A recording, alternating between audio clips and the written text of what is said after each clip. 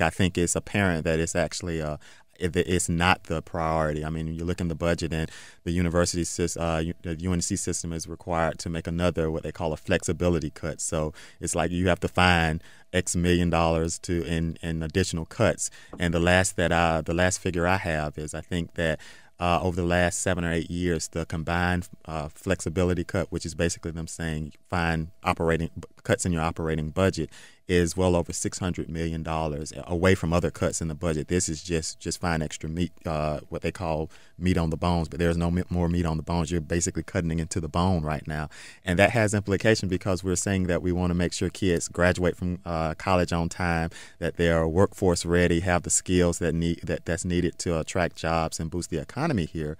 But when you look at the budget, it raises serious questions of, are we really ensuring that our public university system, which is a national model for, a system that extends access to education to a large number of people in the state, it raises a question about the quality of this asset in the state going forward.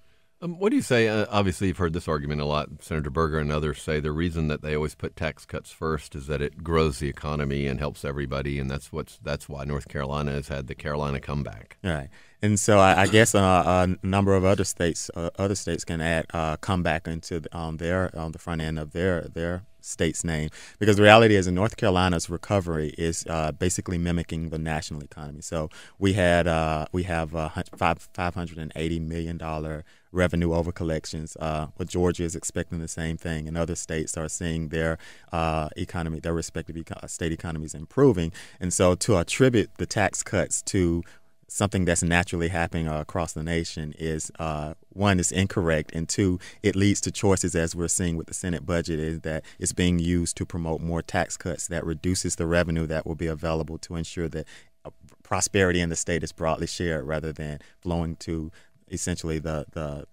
wealthiest here in the state.